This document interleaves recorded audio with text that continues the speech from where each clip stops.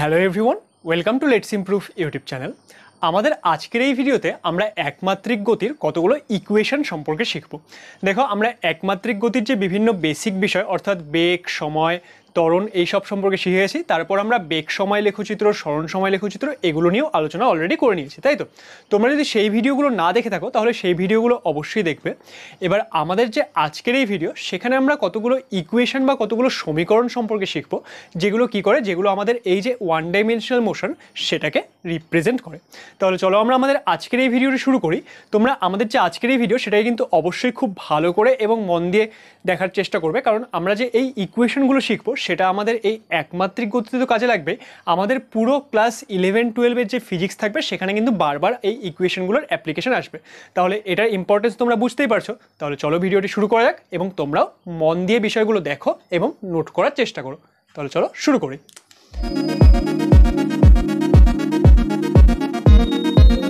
তাহলে আজকে আমরা কি পড়ছি? আজকে আমরা পড়ছি হলো ইকুয়েশনস অফ 1D মোশন, তাই তো? একমাত্রিক গতির বিভিন্ন ইকুয়েশন সম্পর্কে আমরা পড়ব।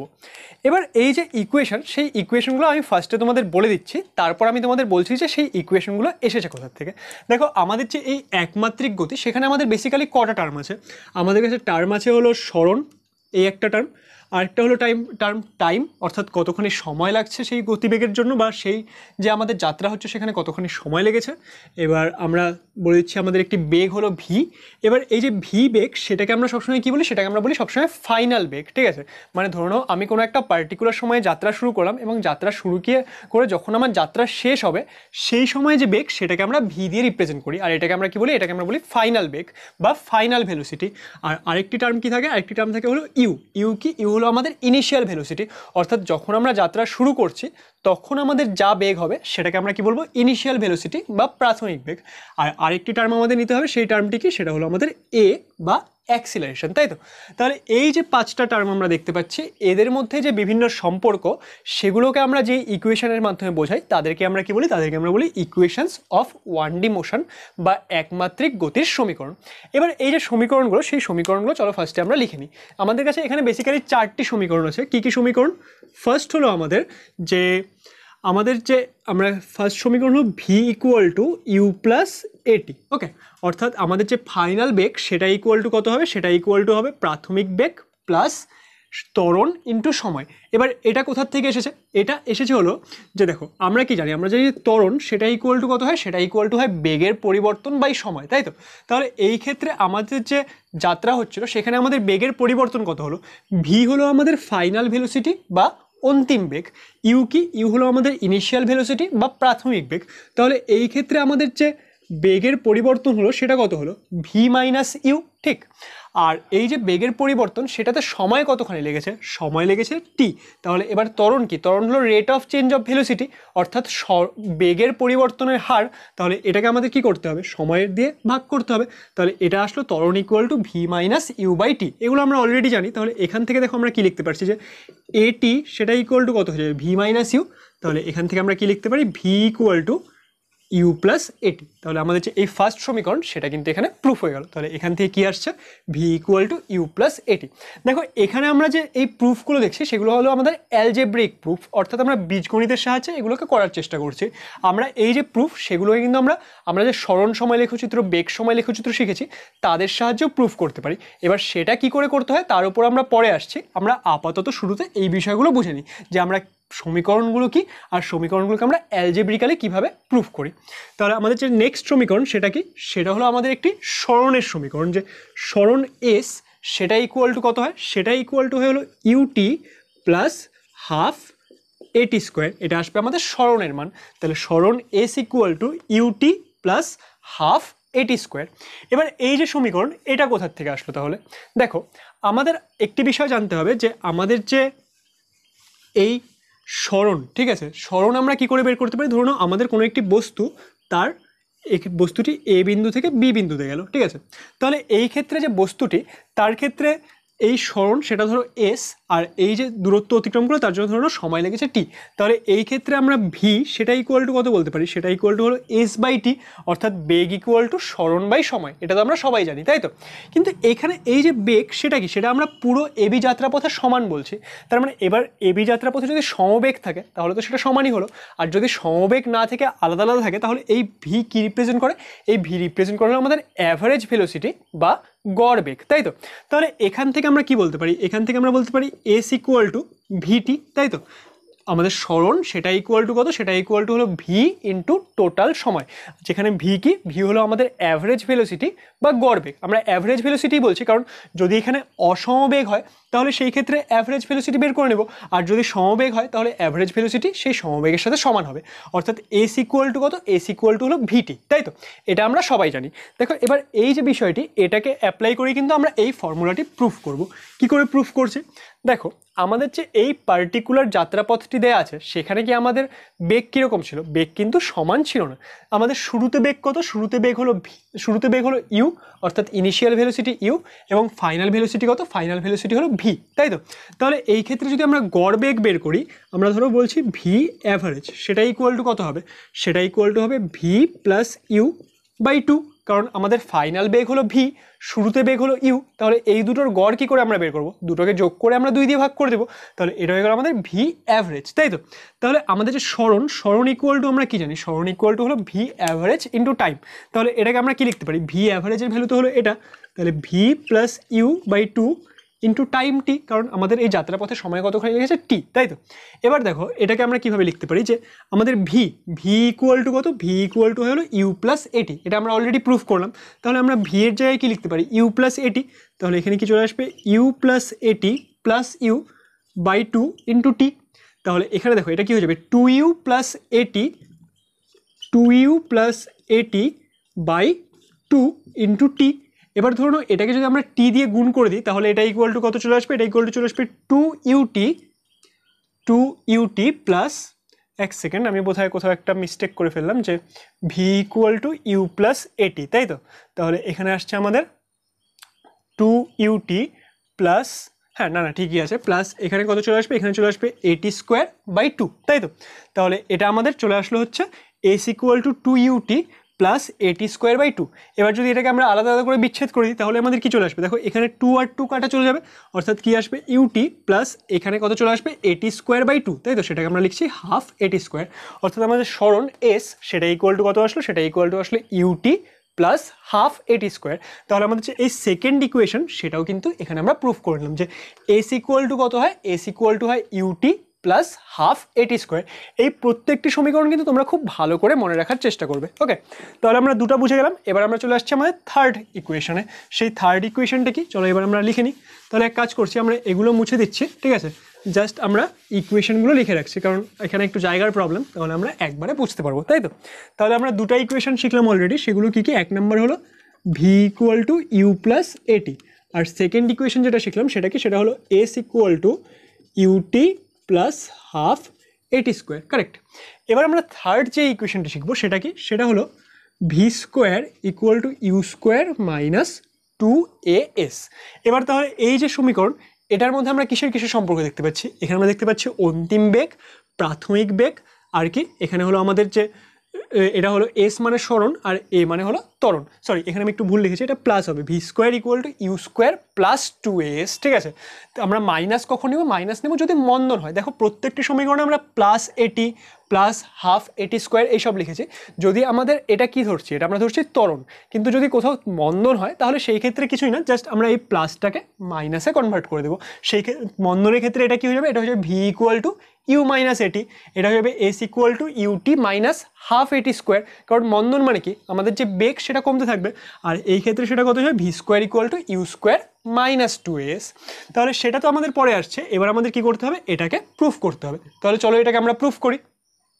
তাহলে দেখো এটাকে আমরা কি করে প্রুফ করব, এটাকে প্রুফ করার জন্য আমরা এই ইকুয়েশনটাতে জানি, তো আমরা কি জানি, আমরা জানি যে এস ইকুয়াল টু কত হয়, ইউটি প্লাস হাফ এটি স্কোয়ার, কারেক্ট। এবার এখানে আমরা কি করব, দেখো আমাদের যে এই সমীকরণটি আছে যেটা আমাদের প্রুফ করতে হবে, সেখানে কিন্তু আমাদের কোথাও সময় প্রেজেন্ট নেই, তাই তো? তাহলে এই যে আমাদের এই সমীকরণটা ছিল, এটা থেকে যদি আমরা সময়টিকে কোনোভাবে রিপ্লেস করে দিতে পারি তাহলে হয়তো আমাদের এই সমীকরণটি চলে আসবে। তাহলে চলো আমরা চেষ্টা করে দেখি। এবার সময়কে আমরা কি দিয়ে রিপ্লেস করব? দেখো আমরা এই সমীকরণটি জানি, তো এখানে কি আছে V equal to you plus এটি। তাহলে এখান থেকে যে আমাদের টি সেটা ইকুয়াল টু কত আসবে? সেটা আসবে ভি মাইনাস ইউ বাই এ। ঠিক, তাহলে এখানে এই যে আমাদের সমীকরণ, এখানে আমরা কি করছি, টি এর জায়গায় এই ভ্যালুটি পুট করে দিচ্ছি। তাহলে চলো দেখা যাক কি আসে। তাহলে এখানে চলে আসবে ইউ ইন্টু টি এর জায়গায় আমরা কত লিখবো? টি এর জায়গায় আমরা লিখবো ভি মাইনাস ইউ বাই এ। ঠিক আছে, তারপর কত আসবে? তারপর আসবে হাফ ইন্টু এ এর মতো থাকছে, এখানে কি আছে টি স্কোয়ার। এবার টি মানে হলো ভি মাইনাস ইউ বাই এ, তাহলে টি স্কোয়ার কত হয়ে যাবে? সেটা হয়ে যাবে ভি মাইনাস ইউ তার whole square by A square. ঠিক, এতটুকু তোমরা বুঝে গেছো। তাহলে এখান থেকে আমাদের কি আসছে? আসছে এস ইকুয়াল টু, এখানে কি আসবে? এখানে আমরা এক কাজ করি, গুণ করে দিই। ঠিক আছে, তাহলে এখানে নিচে থাকছে এ, ওপরে কত হয়ে যাবে? ওপরে হয়ে যাবে ইউভি মাইনাস ইউ স্কোয়ার। ঠিক, তারপর প্লাস এখানে এ আছে, এখানে এ স্কোয়ার আছে, তাহলে একটা একটা এ কাটা চলে যাবে। তাহলে নিচে কি থাকবে? নিচে থাকবে হলো আমাদের 2a, আর ওপরে কি হবে? ওপরে একটা কাজ করছি আমরা, ভি মাইনাস ইউ এর হোল স্কোয়ার আছে, তো সেটা আমরা ফর্মুলা ভাঙিয়ে দিচ্ছি।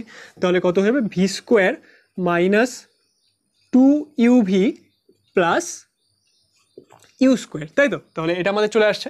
এবার দেখো আমরা কি করব, এবার আমাদের এই যে পুরো সমীকরণ সেটাকে আমরা এক কাজ করি, 2a দিয়ে গুণ করে দিই, কারণ এখানে আমাদের লসাগু কত হবে? 2a হবে। তাহলে আমরা এই পাশেও 2a দিয়ে গুণ করে দিচ্ছি, এই পাশেও 2a দিয়ে গুণ করে দিচ্ছি। তাহলে এখানে কত চলে আসবে? এখানে এটা চলে আসবে 2s। আমরা বোথ সাইডকে 2a দিয়ে গুণ করছি, জাস্ট আমাদের বীজগণিত। ওকে, তাহলে এটাকে যদি আমরা 2a দিয়ে গুণ করি তাহলে a আর a কাটা চলে যাবে, এই ওপরের টার্মটি 2 দিয়ে গুণ হয়ে যাবে, তাই তো? তাহলে কত আসবে? 2uv minus 2u square. আর এখানে দেখো 2a দিয়ে যখন গুণ করবো তখন এই 2a কাটা চলে যাবে, তাহলে আমাদের এই ওপরের টার্মটি যা আছে অ্যাজ ইট ইজ নিচে চলে আসবে, তাই তো? তাহলে কত আসবে? V square minus 2uv plus you square. তাহলে এটা চলে আসলো আমাদের ফাইনাল টার্ম। এবার দেখো এখানে কি হচ্ছে, এখানে আছে আমাদের 2uv আর এখানে কি আছে? এখানে আছে আমাদের মাইনাস 2uv। তাহলে এই দুটো টার্ম কি হবে? একটা একটার সঙ্গে কাটা চলে যাবে। তারপর এখানে কি আছে? Minus 2u square plus V square plus you square. তাহলে এটাকে আমরা কি লিখতে পারি? আমরা লিখতে পারি 2as ইকুয়াল টু ভি স্কোয়ারের মতোই থাকছে, আর এটা কি হয়ে যাবে? এটা হয়ে যাবে মাইনাস ইউ স্কোয়ার। কারেক্ট। তাহলে এখান থেকে আমরা কি পাচ্ছি? দেখো আমাদের এই ইকুয়েশনটি চলেই এসেছে। তাহলে আমরা এই ইউ স্কোয়ারকে লেফটে নিয়ে এসে জাস্ট সমীকরণটিকে ঘুরিয়ে লিখে দিচ্ছি। তাহলে ভি স্কোয়ার সেটা ইকুয়াল টু কত হয়ে যাবে? You square plus 2as। Correct. তাহলে এই যে আমাদের সমীকরণটি চলে আসলো, এটা কি আসলো? এটা আসলো আমাদের third equation, V square equal to you square plus 2as।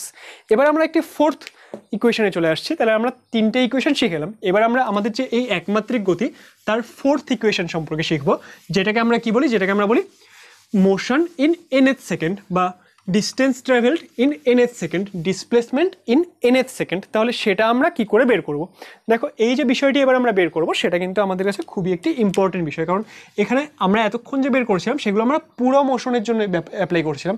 এবার আমরা একটা পার্টিকুলার মোমেন্টের জন্য যেই সমীকরণ হবে সেটা লিখবো। আচ্ছা, তার আগে আমি থার্ড ইকুয়েশনটি লিখে দিই। থার্ড ইকুয়েশনটি কত আসলো? সেটা আসলো V square equal to you square plus 2as, তাই তো? এবার আমাদের যে এই ফোর্থ ইকুয়েশন সেটা কি করে আসবে? সেটা হলো আমাদের ফোর্থ ইকুয়েশন, সেটা কি? সেটা হলো আমাদের nth সেকেন্ডে ডিসপ্লেসমেন্ট। মানে আমাদের এই যে নেক্সট ইকুয়েশনটি লিখবো সেটা কি বোঝাবে? সেটা বোঝাবে ডিসপ্লেসমেন্ট ইন nth সেকেন্ড। সেটার মানে কি? ধরুন আমাদের কোনো একটি যাত্রা হচ্ছিল, এখান থেকে এতক্ষণই আমরা গেলাম এ থেকে বি অবধি, এই যেতে আমাদের সময় লাগলো হলো 5 সেকেন্ড। ঠিক আছে, তাহলে আমাদের যদি বলে আমাদের এই যেতে কতক্ষণ সময় লেগেছে? 5 সেকেন্ড। তাহলে 5 সেকেন্ডে টোটাল যে আমাদের সরণ কত সেটা তো আমরা দেখতে পাচ্ছি এবি, কিন্তু আমাদের ফর এক্সাম্পল ধরো আমাদের বললো যে এখানে এটা 3 সেকেন্ড, এখানে এটা 4 সেকেন্ড, তাহলে এইটুকু সময়ে কতখানি ডিস্টেন্স গেছে, তাহলে সেটা আমরা কি করে নির্ণয় করব? তাহলে এই বিষয়টি কিন্তু এবার আমরা এখানে এই ফোর্থ ফর্মুলার সাহায্যে শিখবো। তাহলে চলো আমরা আমাদের 4 নম্বর ফর্মুলা সেটাকে শিখে নিই। তাহলে আমাদের যে এই ফোর্থ ইকুয়েশন সেটা ইকুয়াল টু কত হয়? সেটা ইকুয়াল টু হয় এসএন, অর্থাৎ nth সেকেন্ডে যে সরণ সেটা ইকুয়াল টু কত? সেটা ইকুয়াল টু হলো you plus a/2 into 2n minus 1। ওকে, তাহলে আমাদের এসএন ইকুয়াল টু কত? এসএন ইকুয়াল টু হলো you plus a/2 into 2n-1। এবার এই যে এসএন এর কনসেপ্টটিতে না অনেকেরই প্রবলেম হয়, তোমরা কিন্তু এই বিষয়টিকে ভালো করে বোঝার চেষ্টা করো। এসএন মানে কি? এসএন মানে হলো আমাদের যে এই nth সেকেন্ড, সেই সেকেন্ডে বস্তুটি কতখানি দূরত্ব অতিক্রম করলো। অর্থাৎ ধরুন আমি এক জায়গা থেকে অন্য জায়গায় যাচ্ছি, তার জন্য আমার 10 সেকেন্ড সময় লাগছে। এবার যদি আমাকে বলে যে 5 সেকেন্ড থেকে 6 সেকেন্ড, অর্থাৎ সেই 1 সেকেন্ডে আমি কতখানি দূরত্ব অতিক্রম করলাম, তাহলে সেটাকে আমরা কি বলবো? সেটাকে আমরা বলবো S5, অর্থাৎ 5th সেকেন্ডে অতিক্রান্ত সময়। যদি আমাকে বলতো 8 সেকেন্ড থেকে 9 সেকেন্ডের মাঝখানে আমি কতখানি দূরত্ব অতিক্রম করলাম, তাহলে সেই যে 1 সেকেন্ড সেটাকে আমরা কি বলতাম? 8th second, 8 number second. সেই 8 নাম্বার সেকেন্ডে আমরা কতখানি দূরত্ব অতিক্রম করলাম, সেটাকে আমরা কি বলবো? S8 বলে দেবো। তাহলে SN কি? SN হলো nth সেকেন্ডে অতিক্রান্ত দূরত্ব।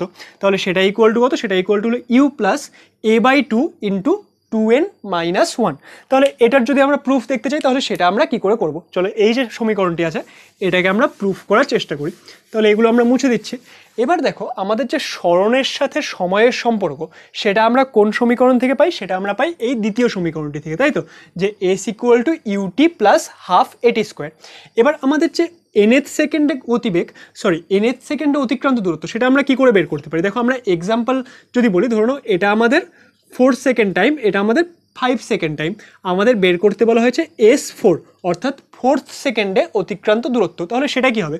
আমাদের একদম শুরু থেকে 4 সেকেন্ড সময় অবধি যা ডিসপ্লেসমেন্ট বা সরণ ছিল, সেটা আমরা বের করে নিতে পারি।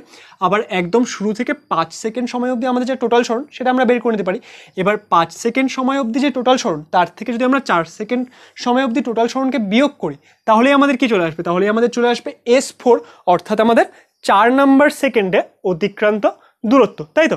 তাহলে এটা আমরা কি করে বের করবো? তাহলে আমাদের এই সমীকরণটিকে চলো আমরা ইউটিলাইজ করার চেষ্টা করি।